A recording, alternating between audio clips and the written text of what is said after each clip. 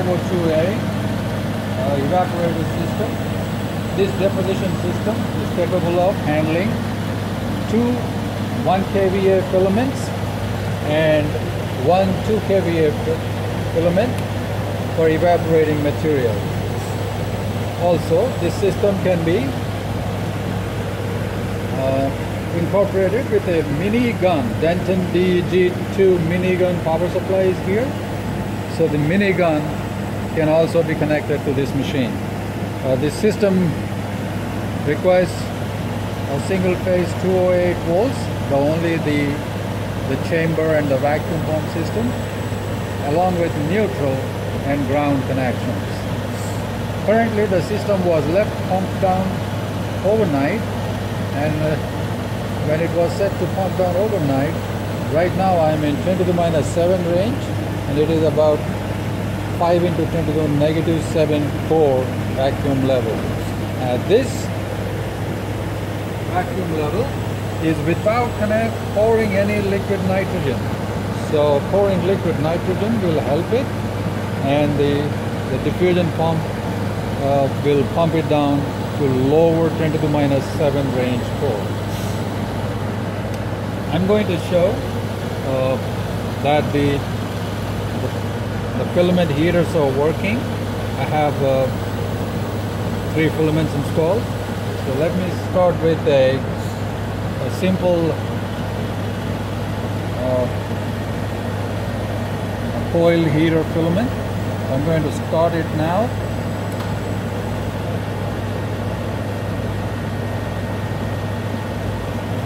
And I have a shutter here in order to prevent from the user looking at the bright filament. So right now the current is not even closer to 10 amperes. The filament is already bright. So that's one filament there. And also there is a sample rotating motor on the top of the system, and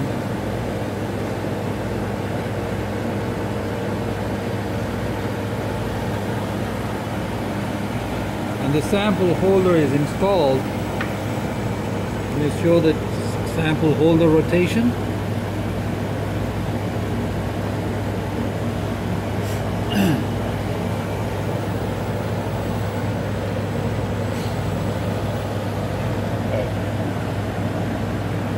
I'm going to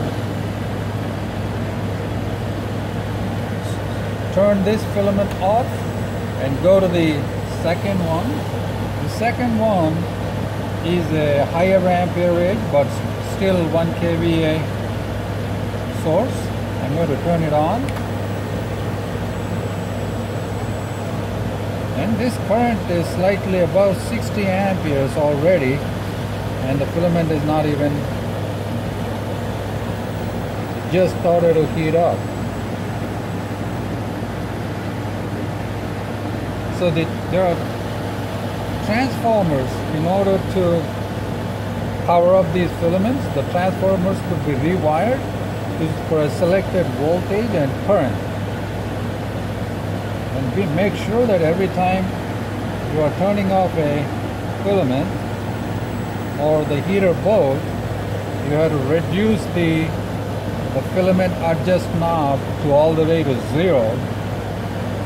Well, that's almost 80 amps, and I'm still not bright enough, so we can go higher. So the meter can be selected for 0 to 100 amperes or 0 to 500 amperes. You can select either range depending on the selected transformer. So I'm selecting here the 2 kVA transformer and going to 0 to 500 amperes range.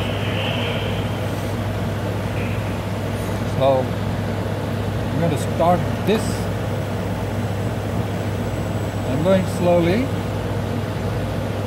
So initially when you see the current go up, you have to wait and increase the heat slowly. So that's the third one. And this third one, the electrodes feed-throughs are water-cooled. I'm going to show it on the back side. So that's so you can see while the filament is hot, the vacuum level is still in 7 range. And when we start to actually evaporate the material, the vacuum will go to the lower range. You should make sure that the vacuum doesn't go into below 10 to the minus 5 range. And if it starts to do that, then you have to reduce the current and first make sure the material is properly preheated slowly at lower current and then cranked up to melt.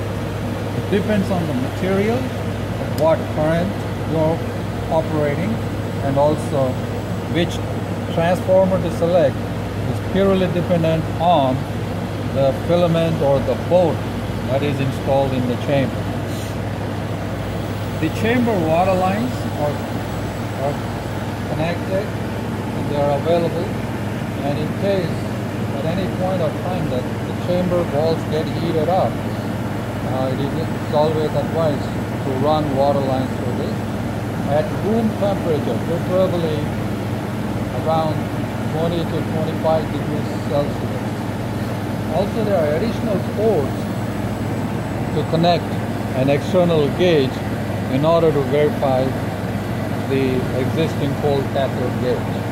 The system can be operated in auto pump mode and auto vent mode only when the whole system is fully functional, and that is the mechanical pump is working and the diffusion pump is already turned on several hours. So right now, if I switch it to auto pump, these switches are no longer operable. The backing valve, the high vacuum valve, and the roughing valve. Now the sequencer starts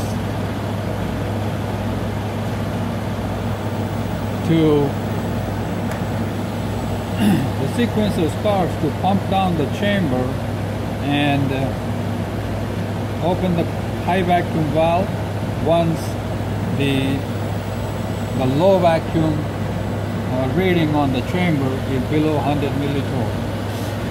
We will include a original manual, either a hard copy or on the DVD, which explains the operation of the machine in detail.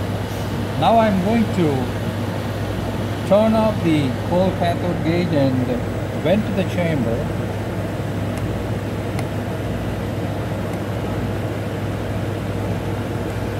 I'm going to show the inside of the system.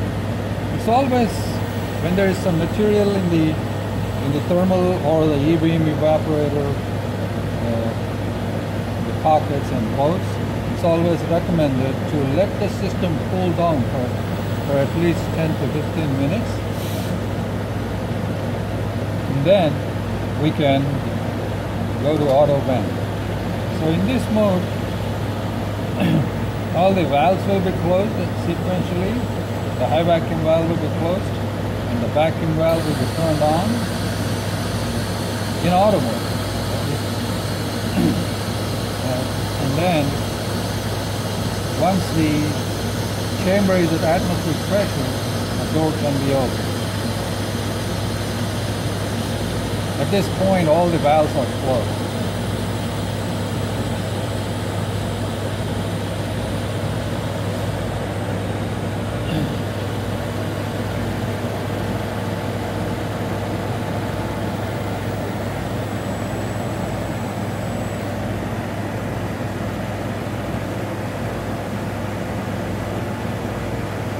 This light indicates that the vent valve is open.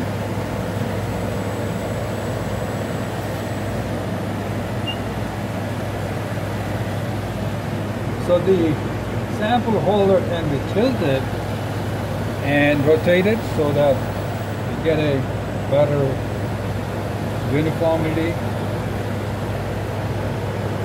by rotating the sample. And this is the crystal monitor detectors crystal is installed here. So these are the low current, the medium current, and the high current boats here. And by using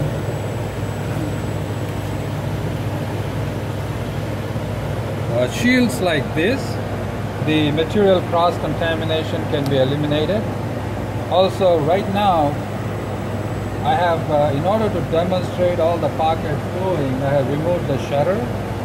And this shutter, once it is installed, it will prevent from material deposition on the crystal or during the preheat stage.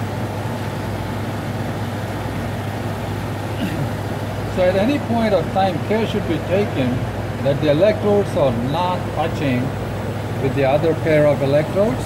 That is very important. And all these feed-throughs are currently isolated from the ground, and they are wired directly to the power supply. There are additional ports through these square flanges here. These ports there is one on this side and one on the back side. These are used when an E-beam gun is installed. And these ceramic feed-throughs are for the E-beam gun electrode connections.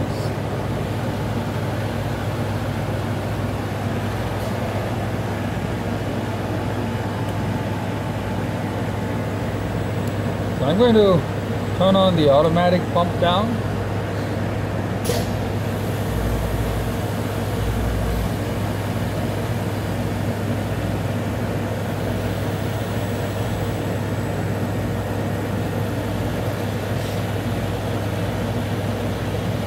And the chamber pumps down to 10 to the minus 5 range under 5 minutes.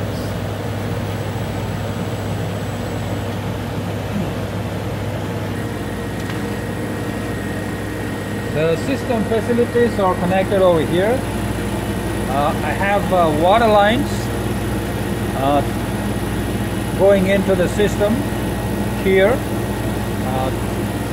They are marked and labeled. This is for the water flow switch and in and out, and this is for the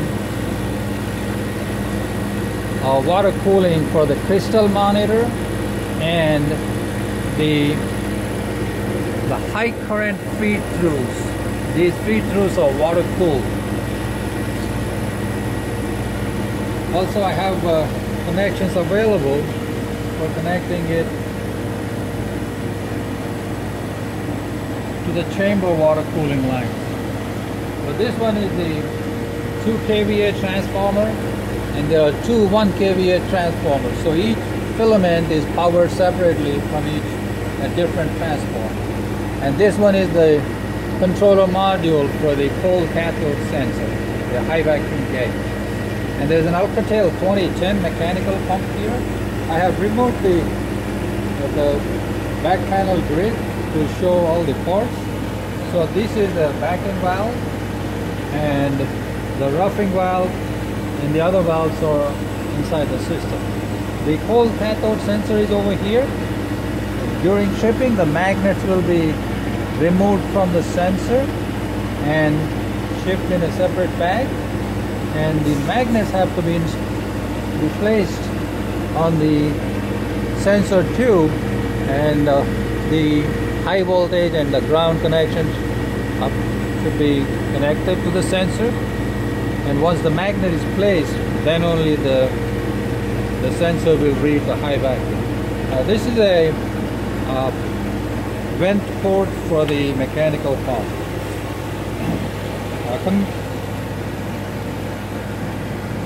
This system can be retrofitted using sample heaters, etc. When you have a sample heater, this port can be used to power the heaters, and this is for the sample rotation motor power. And this is a feed-through that goes on the square plane here when an E-beam gun is used.